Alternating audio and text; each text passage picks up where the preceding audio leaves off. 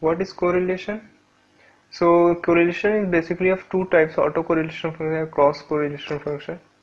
And autocorrelation function means when we compare the similarity between the same signal, but only delayed by phi amount, which is here tau. When we compare this, we measure this similarity between these two waveform, then it's called autocorrelation function. Cross correlation function measured in between two different waveform. So both are of energy power type, so depending on the energy or power signal. Okay, so what does correlation mean? So it provides a measure of the similarity between two waveforms as the function of search parameter tau. So their tau is searching parameter, lag parameter. An application of correlation to signal. What is application? So it is the application to signal detection in a radar. When a signal pulse is transmitted in order to detect a suspect target in space, if a target is present, the pulse will be reflected by it. If the target is not present, there will be no reflection pulse, just noise. By detecting the presence or absence of the reflected pulse, we confirm the presence or absence of target. Yeah. So what we do, we transmit one pulse, and after some delay tau, if reflecting reflecting pulse will come, and we measure correlation function. If it is non-zero, means there is some target. If it is zero or very less due to noise, then there will be no target. Yeah. So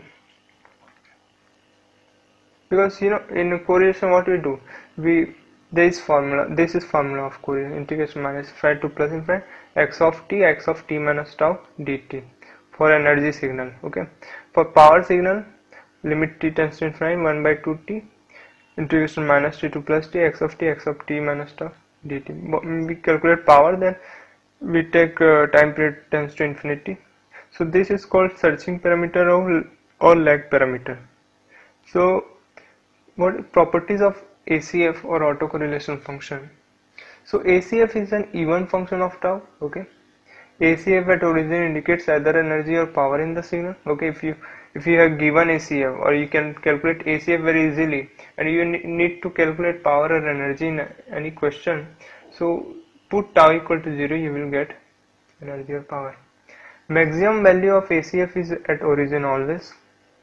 Okay, and yeah, formula we can represent in terms of convolution also to ACF. ACF or autocorrelation function equal to x of tau convolved with x of minus tau. Okay, so okay, and next property is which is very important property. Fourier transform of ACF is known as energy spectral density or power spectral density. Depending on the signal, whether it is energy or power, it will be energy spectral density or power spectral density. So Rx of tau Fourier transform is spectral density. Okay. For an LTI system, we know y of omega equal to x of omega into h of omega, where y of omega is the output Fourier transform. Take square on both sides.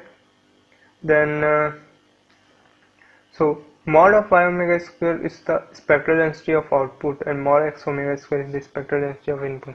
So sy omega equal to x omega into mod h omega square. It is very important, so note this point. Output spectral density equal to input spectral density into mod of h of omega square. Okay, so here one question: find the autocorrelation function and power in the signal. What we do, we first calculate autocorrelation function and put their tau equal to 0. You will calculate you will by default calculate power. Yeah, or this is sinusoidal function, you can calculate directly, but okay. So if you want to do verification, just calculate by your method a square by 2, then you calculate by ACF power, then it will be equal. So how will you calculate autocorrelation function? This is the power signal. First you need to observe that signal is power or energy signal. If it is power, use this formula. If it is energy, use the energy formula. Okay, energy ACF formula. So the formula is limit t tends to infinity 1 by 2 t integration minus t to plus t x of t minus tau dt. You calculate, you will find this. Put tau equal to 0, you will find 18 watt, which is same as earlier. So general form is, if signal is in the form of a cos omega naught t plus theta or a sin omega naught t plus theta, the ACF will be a square by 2 cos omega naught tau, where a square by 2 is the power of the signal. Okay, so ACF is fixed, only function of tau. Okay, so next problem is, consider a filter with h of omega given, input is given, find the energy spectral density of the output. How will this is the energy signal, yeah, so by default spectral density will be energy spectral density. So we know that output spectral density is the input spectral density multiplied by mod h of omega. So take mod and then square it. So what do you have to do? Only we have to do calculate spectral density of the input signal. How will calculate spectral density? Take the autocorrelation function and take Fourier transform. Okay, or we know that energy spectral density is the mod of x of omega square. So take the Fourier transform, take mod, then take square. Like this relation we should know. The spectral density is nothing but the Fourier transform mod square. Yeah. If you calculate, you will find, and you have to calculate energy. So for energy, sorry, okay, for power or energy, put tau equal to 0 on ACF, but you can take inverse transform of this. Then you can calculate ACF, then you put tau equal to 0. That is, I think, very complex. The spectral density is, what is spectral density? It is the power or energy per unit frequency. Means power divided by frequency or energy divided by frequency is the spectral density. Okay. So what we do, we can say that it is okay. So dp by d omega is the s by omega. We can say the power per unit frequency. So if we want to calculate power or energy from the spectral density, we integrate it with respect to frequency. So 1 by 2 pi integration minus infinite to plus infinite s by omega d omega. If we put here f, then don't need to consider 2 pi. If we put here omega, we have to consider 2 pi.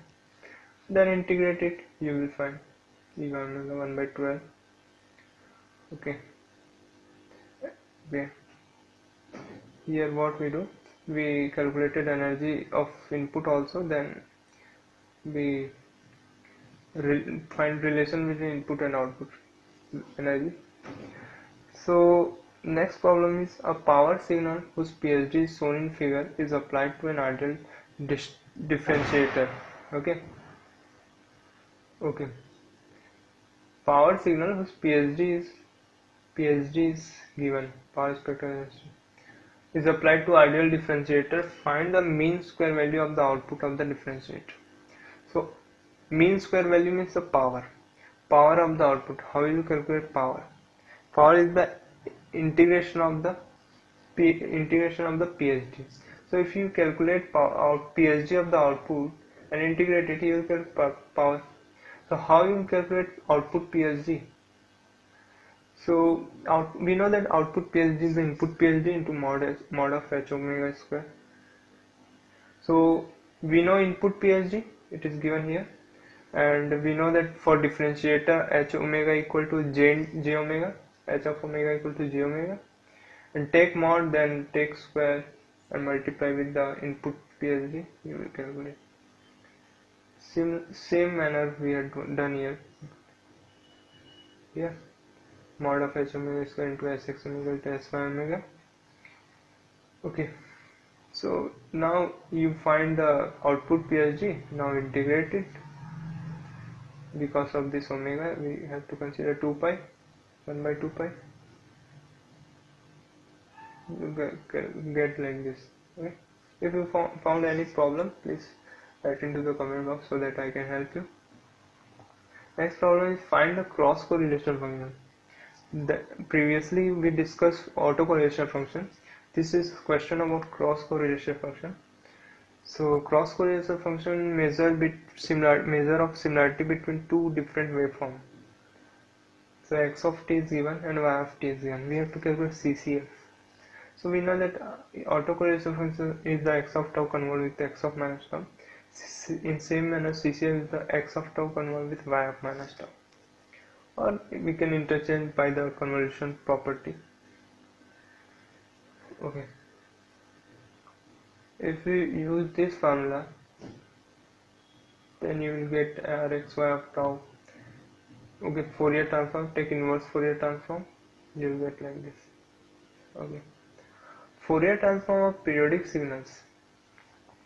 I told you that for a periodic signal, the transformation we use is Fourier series for periodic signal, and for aperiodic or non-periodic signal we use Fourier transform. But for periodic signal also we can calculate Fourier transform. Okay, we know that cos omega naught t and sin omega naught t is the periodic signal, and we know the Fourier transform of it. So you don't think that we cannot calculate Fourier transform of periodic signal. Okay. So periodic and discrete in one domain. What we do basically, okay, periodic and discrete in one domain is correspond to discrete and periodic in another. I already told you that if a signal is periodic in one domain, it will be definitely discrete in other domain. If it is discrete in one domain, it will be periodic in another domain. Okay. And yeah, cos omega naught t has Fourier transform. Pi 2 will be cancelled. Pi into del omega minus omega naught plus del omega plus omega naught. Okay. So please remember this standard function Fourier transform. Direct function is sampling function Fourier transform. Triangular function is Fourier transform sampling square. Impulse has Fourier transform constant. Impulse train has Fourier transform impulse train. And Gaussian function has Fourier transform Gaussian. So how these all are aperiodic signal. Previously we discussed, but the xp of t is a periodic continuous signal. So for periodic we calculate for periodic signal we always represent it in the form of Fourier series. Formula is like this. Okay. So if you take Fourier transform, so xp of omega, so Cn is a constant, it is independent of t, that's why we put Cn here. And e to power j1 omega naught t has Fourier transform 2 pi del omega minus n omega naught t by the duality property, because del t has Fourier transform 1, then 1 will have Fourier transform 2 pi del omega, and this is the, we can say that frequency is 50, so 2 pi del omega minus n omega naught. So okay, so Fourier transform will be like this. So Fourier transform of a periodic signal consists of a sequence of equidistant impulses located at harmonic frequencies of the signal. So what that previously we discussed, Fourier transform is in frequency domain also it is continuous, but because of this periodic signal, the Fourier transform in frequency domain becomes discrete. Okay, you see here summation n is the integer, na? That's why only impulse at the equidistant harmonic frequencies, and which impulse train. Okay, this formula also remember. If we, in time domain, impulse train will have Fourier transform impulse train, but the amplitude will be changed 2 pi by ts. Okay. Given an LTI system is having impulse response h of t, for which the input applied is x of t, find the output. Okay. So here same, we have to calculate, find the output. Yeah, so h of t is given, x of t is given. You cannot convolve this very complex. You take Fourier transform this to signal and multiply it. This is the periodic signal. How we will calculate Fourier transform periodic signal? I discussed in previous page that what we do, first we represent the Fourier series of this signal, okay, then take Fourier transform. Okay, so first you represent in Fourier series form, yeah, then take Fourier transform, then you will get like this. Okay, now you have to calculate the Fourier series coefficient Cn, which formula is 1 by t integration 0 to t x of t to power minus j omega naught and t. Okay, then oh yeah, here period is 2. Why? If you draw waveform of the input, you will get like this: positive, negative, positive, negative. So period is 2. For one period x of t represented like this. Omega naught is the pi. Now you calculate Cn. It will, for even it is 0, for odd it is 1. So for odd only the Fourier transform will be non-zero. And h of t will have Fourier transform. It is a periodic signal. You can calculate directly. Okay, this 7 is not in power. It is in frequency. This is sine function. This is cos. If you take Fourier transform, it will be okay. If you take Fourier transform, the Fourier transform of this convolve with this. Okay, sine function, Fourier transform, rectangular function.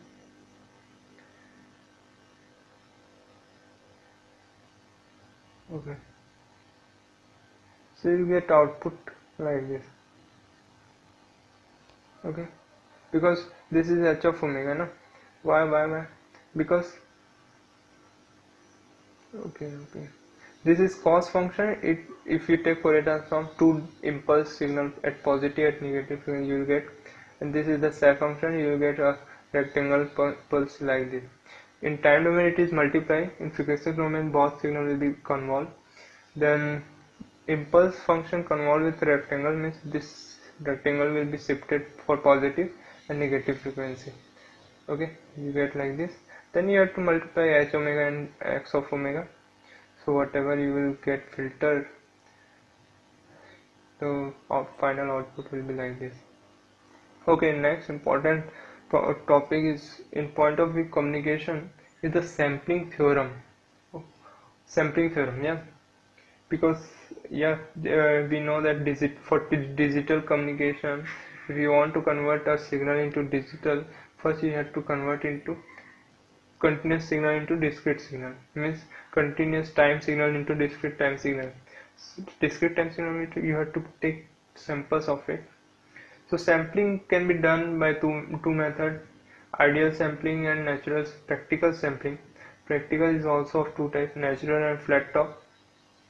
Okay, so one important for sampling is one theorem is the sampling theorem, that sampling frequency fs should always be greater equal to 2fm. Okay, we will see this topic from next lecture. Okay, then thank you.